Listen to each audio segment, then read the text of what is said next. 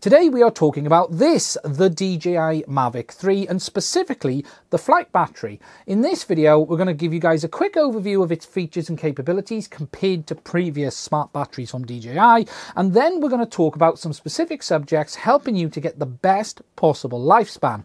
We're going to talk about the options with regards to charging, how to store the battery to get the best possible life, and then we're going to discuss whether you should use this battery multiple flights on the Mavic 3, because this is something that hasn't been recommended in the past, but it is something I see keep cropping up on forums because this drone now offers such a long flight time.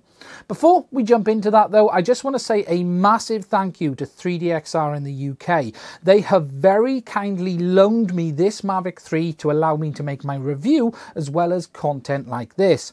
If you are interested in getting yourselves one of these drones or anything for your Ardra Pixhawk or any other kind of aircraft, please do check them out. They are a major dealer for things such as the Cube Autopilot, and they stock everything you need to get your plane, boat or copter up and running. And again, a massive thank you from me, because we would not be able to make content like this without dealers like Ben's support, allowing us to remain independent and tell you exactly what we think about a product rather than relying on the manufacturer.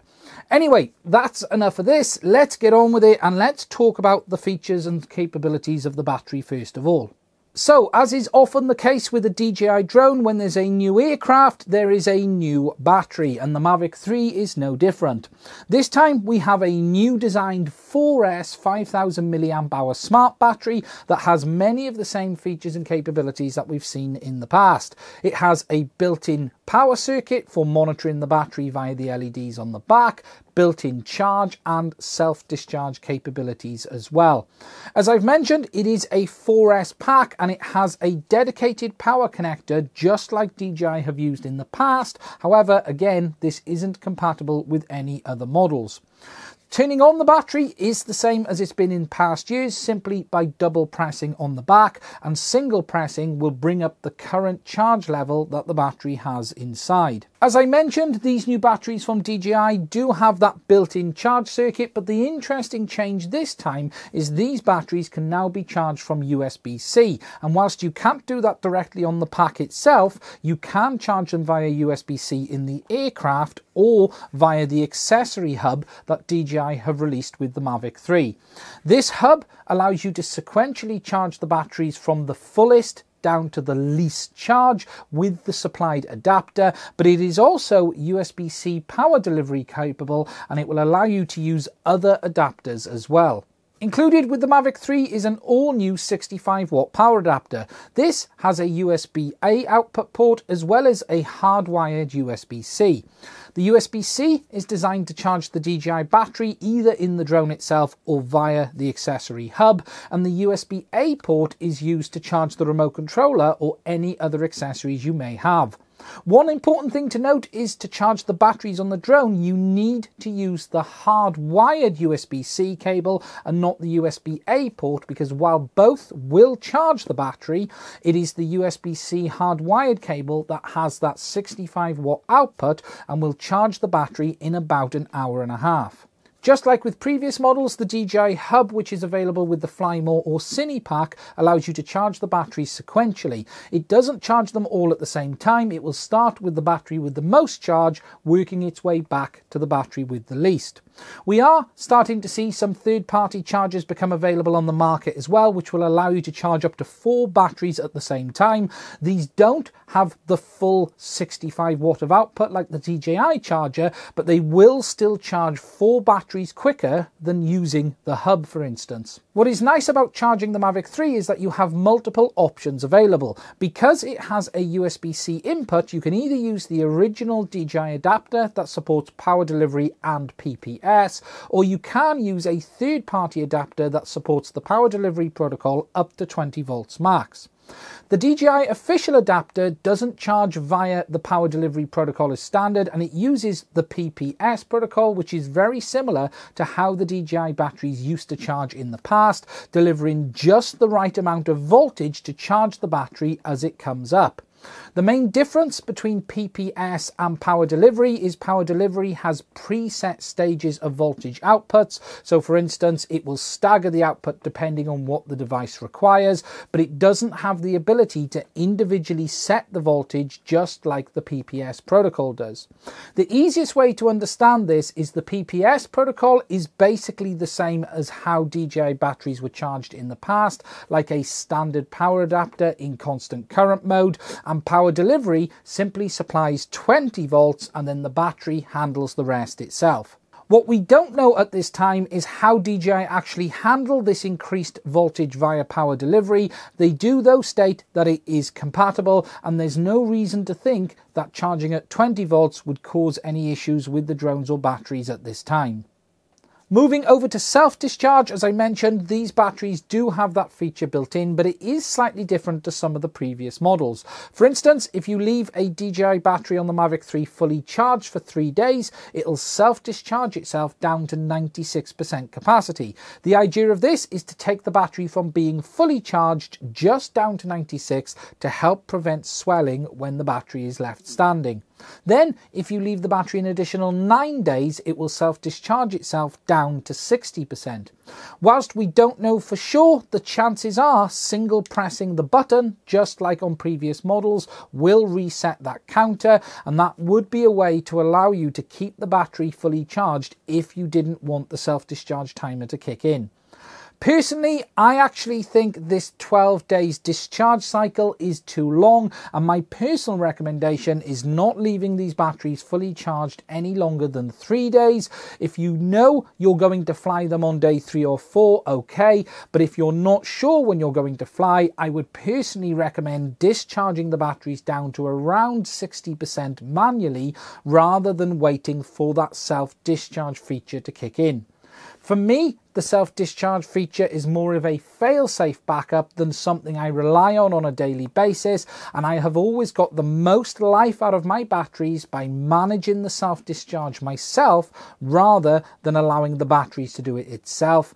We have seen batteries on previous models like the Mavic 2 swell, and with the price of the batteries on the Mavic 3, I would rather be recommending people to manage that self-discharge and use that feature as a backup should you forget or something get in the way.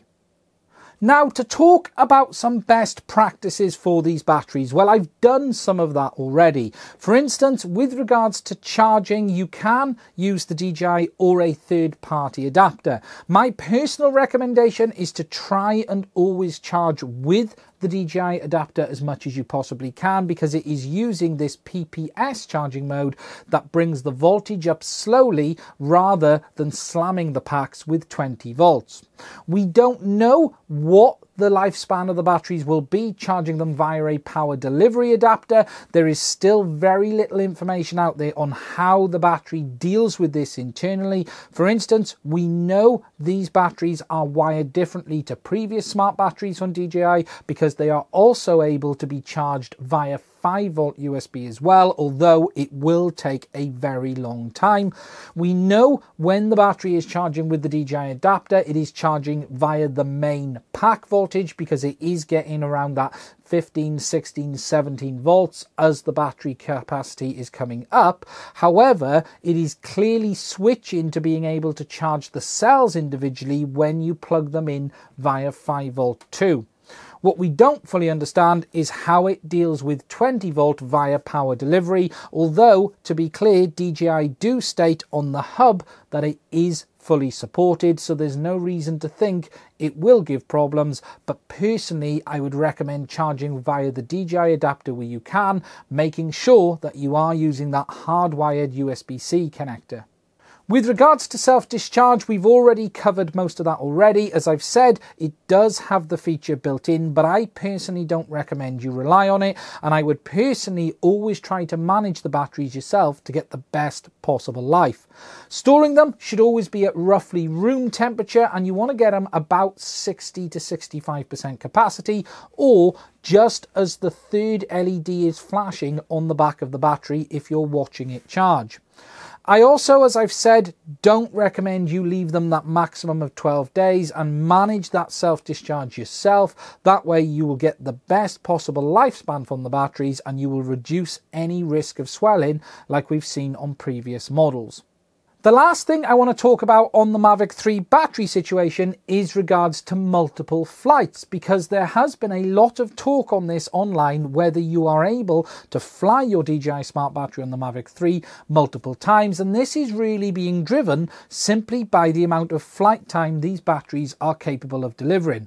Nothing has changed with regards to the overall behaviour of these batteries, and my personal recommendation remains the same, that you should only ever fly a fully charged DJI Smart Battery, and once you've landed you should not fly that battery again. I will throw in the odd caveat to that, and that is if you land for a few moments and take off again, that should be absolutely fine. But for me, the real red line is once you have left the battery land and cool down, the battery's capacity isn't always accurate, and that is the point where you should not fly that battery again until it's fully charged.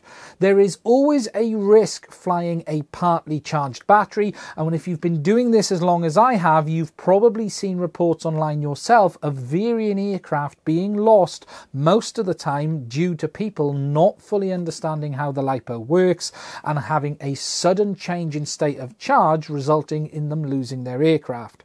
DJI do still state that you should only ever fly with a fully charged battery, and my opinion on that hasn't changed. And whilst this battery does offer much better flight time than we've seen in the past, that is sort of leading you into potential danger should you try using it 2 or 3 times. I'm not saying the second you do this you will get a failure, but best practice is that you should only ever fly a freshly fully charged battery on your drone.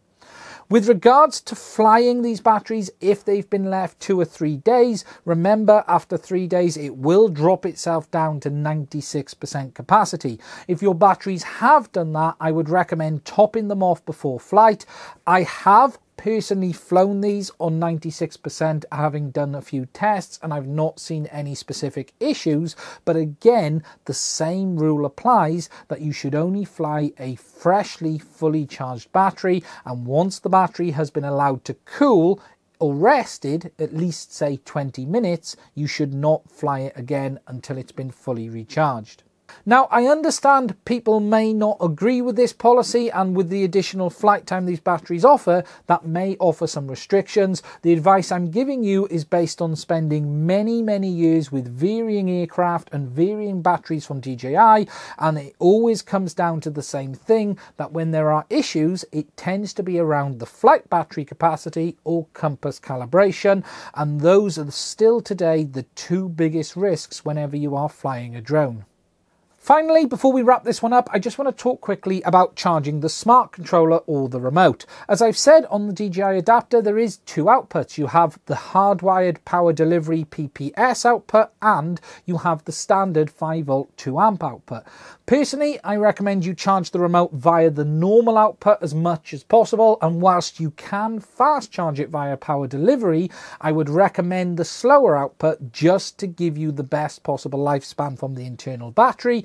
It does support it because it would not allow it to enter power delivery mode if it didn't, but again, the slower you can charge your batteries, the better and the more lifespan you will get from them. And what I would say is try to charge it from the slower output more often than not, unless you need to fast charge it, and do it that way. Now, that is it from me on this one. If you have found this video useful, please do consider hitting the subscribe button, and don't forget to hit the little bell next to it as well. I will be putting up my own personal review on the Mavic 3 in the next week, 10 days, if you're watching this now, or if you're watching this in the future, that should already be live, and please do check that out as well. As I mentioned at the start, I want to say a massive thank you to Ben at 3DXR. We would not have been able to make today's video or the reviews on the Mavic 3 without his support. He's a fantastic dealer that supplies everything from the Mavic 3 right through to the Cube Autopilot. Please do check them out. There is a link to them in the description. And again, just a massive thank you from me for supporting the channel to allow us to keep making content like this. Anyway, that's it from me on this one. Please do hit the subscribe button. If you want to support the channel, there are links to our Patreon as well as Buy Me a Coffee too. If you want to allow us to keep making independent content and maybe even buy ourselves a Mavic 3, please do check them out. Also, there's a link to my Discord server in the description of this video too.